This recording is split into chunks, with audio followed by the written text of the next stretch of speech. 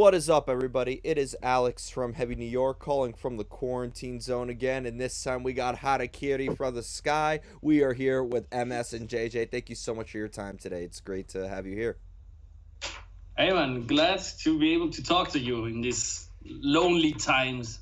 I know. We're in a fucking lockdown as well, you know. I think it's even tougher here than in the US because like everything is closed down here. We had to do like a COVID test so we can even sit here together because actually we have a curfew and a hard lockdown. So we especially for you, we joined together today. Yeah, and I have to tell you that I was really looking forward to your tour last year at St. Vitus with Numenorian. I was like, that is such a great lineup.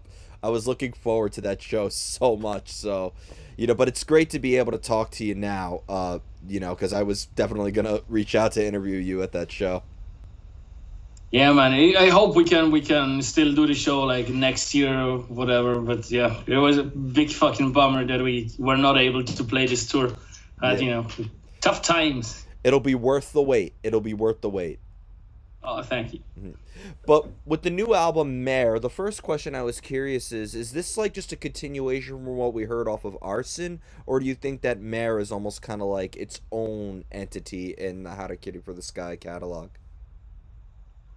It's tough to say, It's. I think we always have like this chapter of 2 years where we work on an album where we process everything that's happened in this kind of time, and then we try to kind of close with that and then go on. But I don't know. Maybe you want to say something about that. I think that the most obvious difference between Arson and Maere to me is that I think Arson was way more aggressive than Maere is, and Maere is more melancholic and depressive, more like maybe Trauma Wars or something. As from the lyrics and from the music itself. So to me, it's a new chapter, of course. Yeah. Well, as a huge fan who was again super excited to see you, when you compare the 2012 self-titled album to an album such as 3 Trauma to Arson to Maere, it almost seems like every album, do you consider almost every album to be like a representation of who you guys were at a particular time? Is that how you look at them, like self-portraits as well? Definitely, yeah. I mean, that's maybe the slight differences, we don't try to change the way we write musical lyrics. We try to do it as direct as possible, straight from the heart. But of course, we changed too. With Trauma, we were 4 or 5 years younger than now, and of course, things appeared different to us back then. So we always try to give a representation of what's going on in our lives right now, lyric-wise and music-wise. So I don't know if you can call it maturing or not, but it is always a snapshot of the time where we wrote the album. Every album has its zeitgeist. I think it's something you can also translate to English like this, like a word like kindergarten or something. Yeah, zeitgeist. Zeitgeist, I think it's. Yeah, and I think you can see and hear. I don't know, October 2018, we were that kind of person, and this is something you mature, like you said before. We all have our recent worries and troubles and everything, and of course we don't write about problems that we had 5 years ago, but instead recent stuff. But that's it's a natural process for us. So it always represents something that is from our close time, the last. And sometimes when I hear old songs, I can even smell the same stuff I smelled 5 years before, or I can imagine myself sitting in the flat I lived back then and stuff. And I think this is what it's about, and this is also what the word and the meaning of zeitgeist is about. And I think this is very important when you writing music, and Well, do you feel that with the first singles that you released off of Maere, Pallbearer, and Sing for the Damage We've Done, do you almost think that that's a good representation of what we could be expecting for the rest of the album? Because I've always thought that your music is fairly experimental. Like, I remember listening to Arson, and to go from a song like Fire, Walk With Me, to a song like Heroin Waltz to Stillborn, it almost seems like there was a lot of different emotions and sounds and vibes as well. Well, I don't think that if you heard like 2 or 3 singles that you know what the whole album is about, because way more diverse. Yeah, we try to keep some diversity in there, so we have like, we always have these like very long songs, but still there's some go more in this like atmospheric style, and some just blast on. So I think there are songs that still will be a surprise if you only know the 3 singles. Mm-hmm. Definitely. When it comes to entering a new album, is there like a lot of improv involved or experimentation, or do you sometimes have like a clear vision of what you want to create when you start something new? Yeah, it's tough to say, because sometimes you have something in your head, and as soon as you write it down or record it, it doesn't work out like the way you imagined it. And sometimes then it starts to evolve in the process. Like, you have a riff, you have like the whole thing already structured in your head, but then it doesn't turn out the way you wanted it. So maybe you let it sit for 1 or 2 weeks, and then you have new ideas for the song. When I write music, it's mostly I have a melody or one riff, and then I construct the rest of the song around it. And one song, for example, is written in 1 or 2 days. It's just super smooth. And another one where I think the additional ideas are not good enough, so I let it sit and let it rest for like 2-3 weeks, and then continue writing it.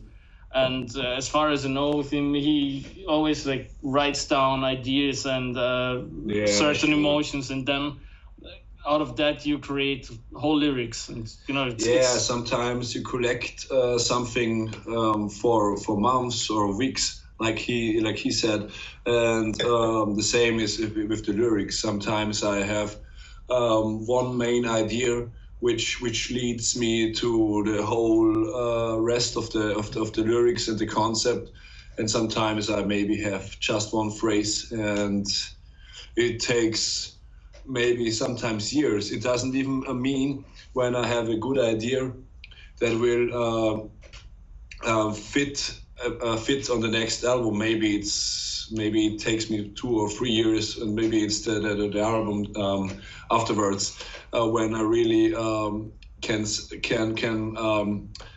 work this stuff out, so that it's one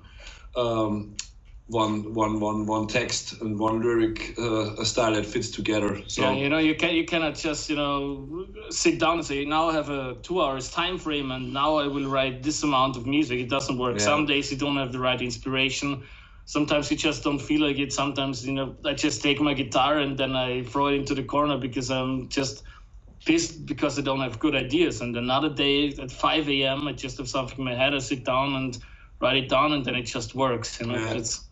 But do you find it maybe like the longer you work on something, because I think that's really actually very impressive, because it is a form of discipline, I feel, but do you feel like the longer you work on something, the harder it is to kind of like capture a moment or maintain that emotional spark or even the inspiration?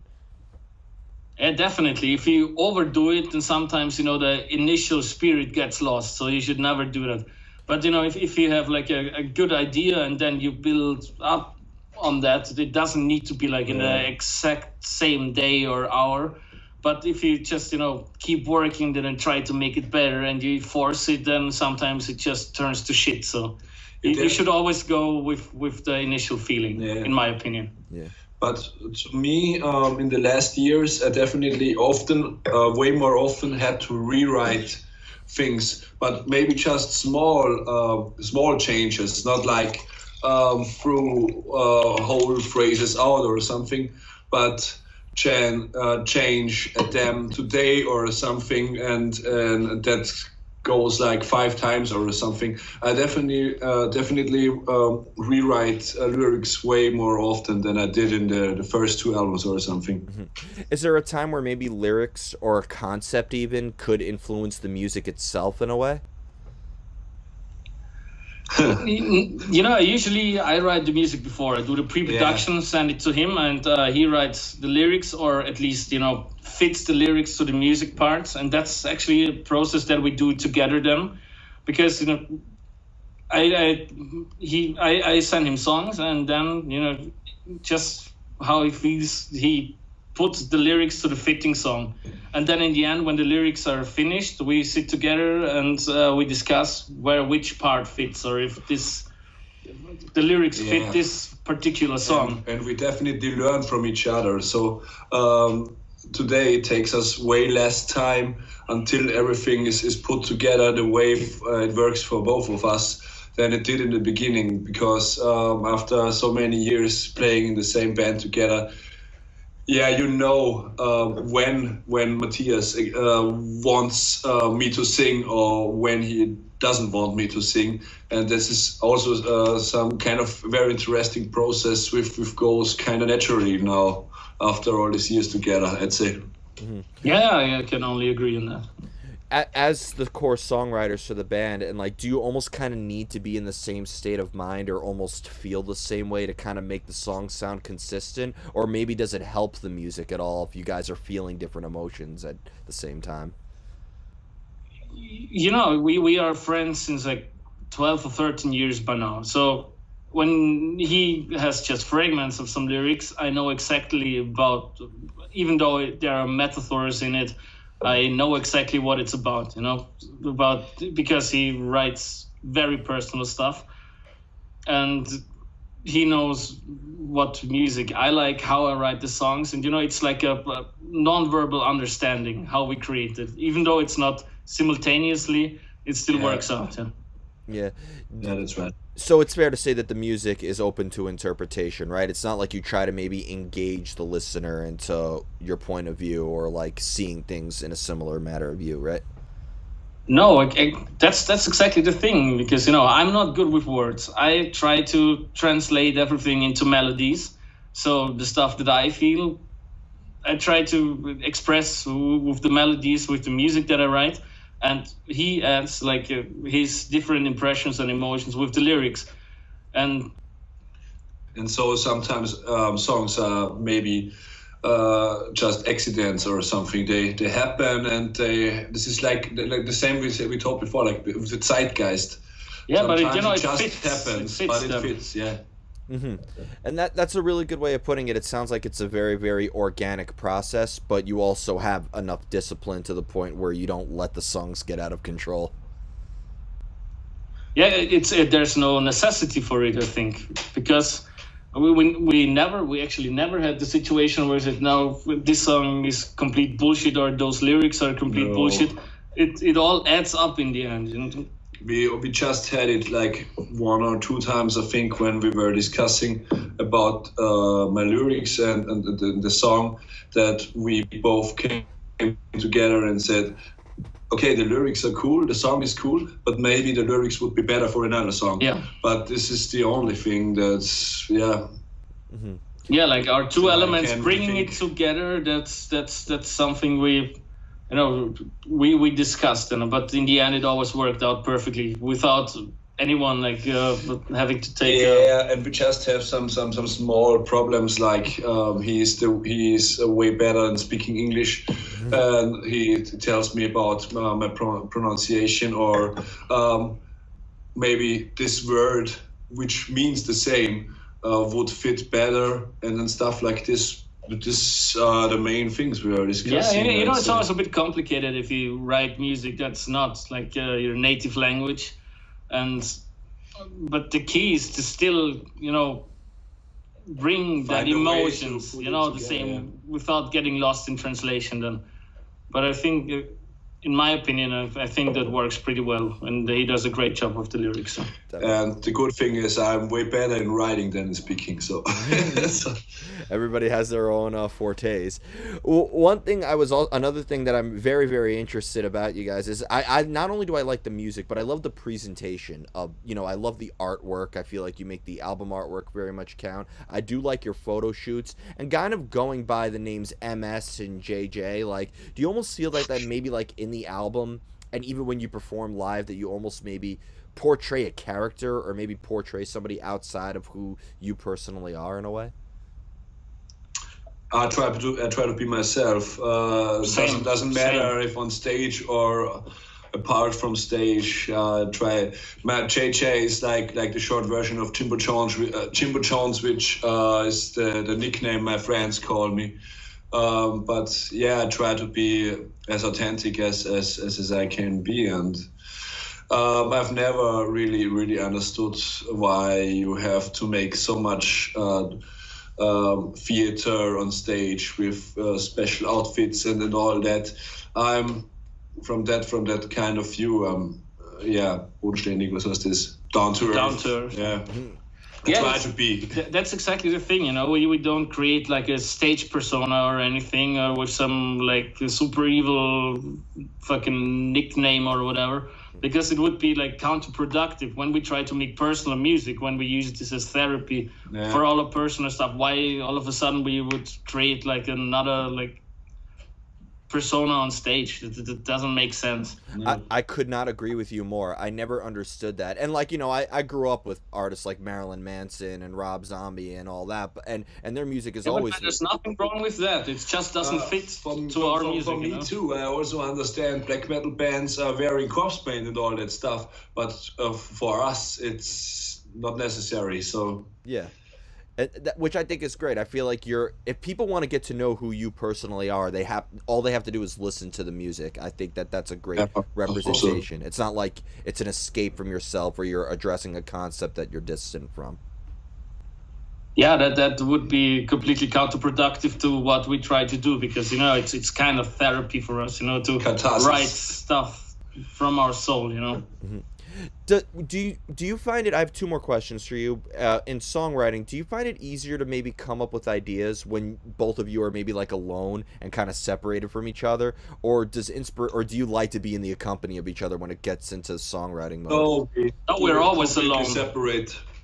Really? We never wrote stuff together. Yeah. Never. So I'm witnessing a rare sight right now. Lyrics. But I think that's one of the things that is important, because it's our own personal catharsis.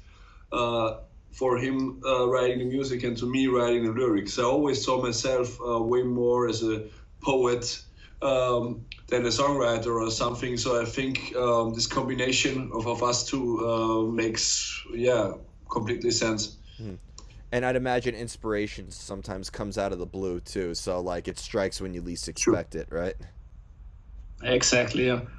Yeah, you cannot just schedule. You know, we sit together and we do some songwriting session. As I mentioned before, that would never work for us. Yeah. You know, we spend a lot of time together also, like, outside the band, and, you know, talk about personal stuff, but that's not when we write some music not our lyrics. creative process.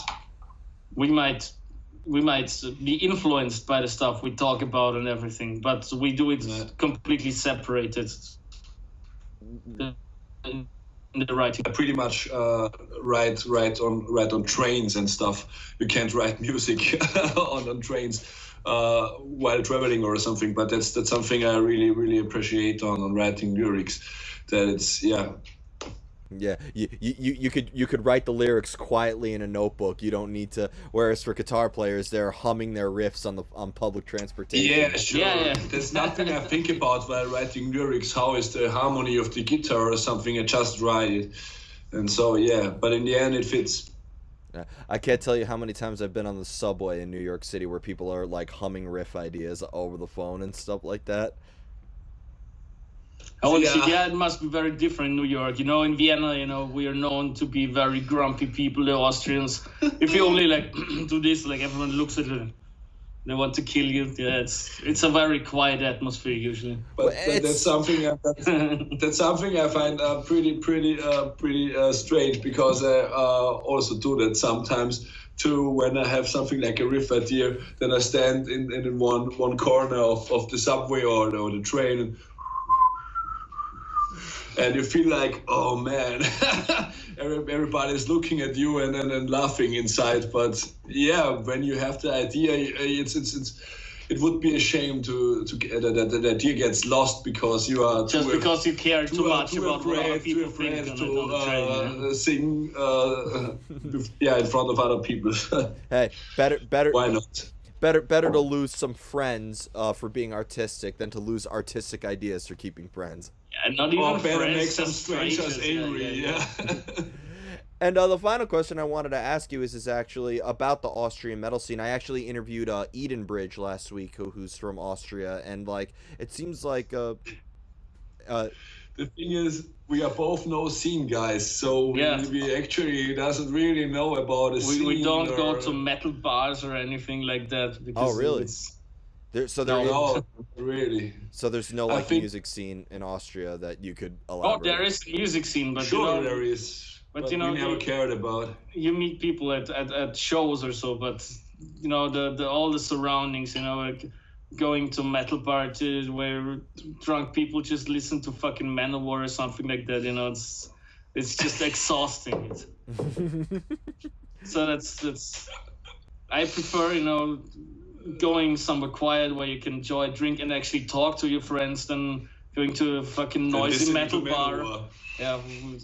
It's just maybe I'm getting old, but it's not my thing. No, we also didn't do this when we were 20 or something. No, when we were 20, we just didn't care. We just didn't care. We just were there to drink, but not to listen to Manowar or something, or to meet other metal. Anyhow, guys. the scene. If you talk about the scene, like regarding to music, to bands that are like upcoming from Austria, I think we have a lot of talented young bands. Like, don't know about Eden Bridge because that's not exactly my kind of music, but especially like in like indie rock, stoner rock, black metal, there are many very talented bands that deserve way more attention, like Elenda, for example. The thing is, Austria is very small and stuff, but I think when it comes to post black metal, as we do, there are a lot of good bands, not just because they are our friends,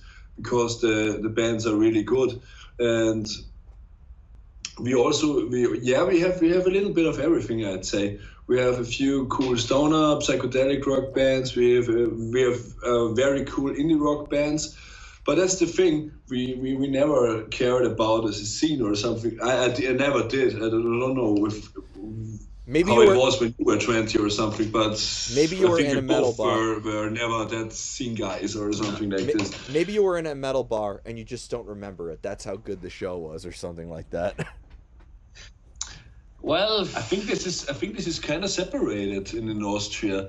There is a bar or there is a club where you go to the concerts. No, there are also like small stages where the bar is above, but and of course, so if the concert was so great that you were feeling good and were having some beers, then of course you stay a bit longer then. But just going to a metal bar to, I don't know, sing along to some Iron Maiden or so. No, the thing is, I do it different when I'm in Vienna or if I'm in Salzburg, because when I'm in Vienna, I just go out to go on a concert, and like he said, maybe stay for 2 drinks or 3 drinks after the concert. When I'm in Salzburg, there are no concerts. I just go out to get shit-faced and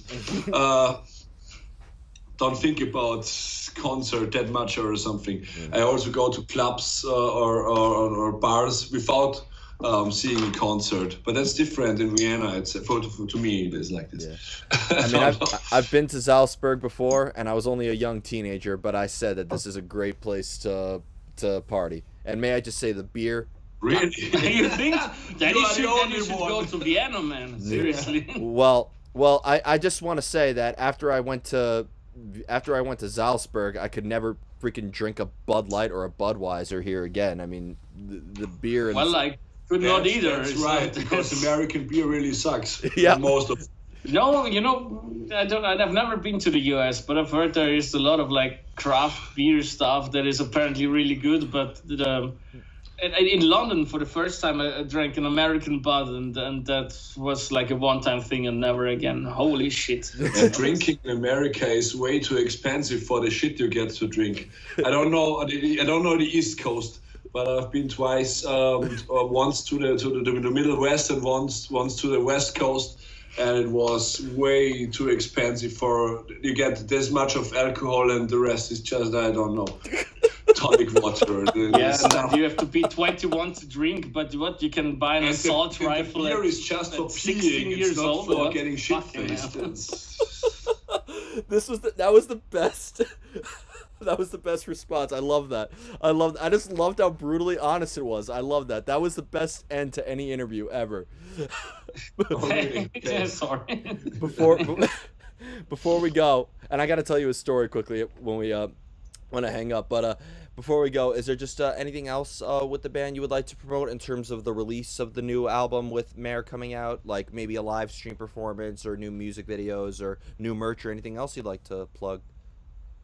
Yeah, we got merch. We got all. I mean, the release is also delayed to February because at the pressing plant apparently there was like a cluster of COVID, and now everything delayed. So we had to change it from January 29th to February. From September to January. Yeah, but in general, we're just waiting to play live again and to play the US states that we were supposed to play last year. So I'm really fucking hyped to finally go to the US and play there. Yeah. So fingers crossed that this pandemic shit goes over well. So get your fucking vaccination. Yeah. And I promise when you come to the US, I'll bring a nice case of beer. I promise. I won't bring the usual shit. Excellent. Yeah. But thank you so much. Awesome. Everybody, we are here with Harakiri for the Sky. Be sure to check out Maere coming out February 19th of this year. This is Alex from Heavy New York. We will see you next time.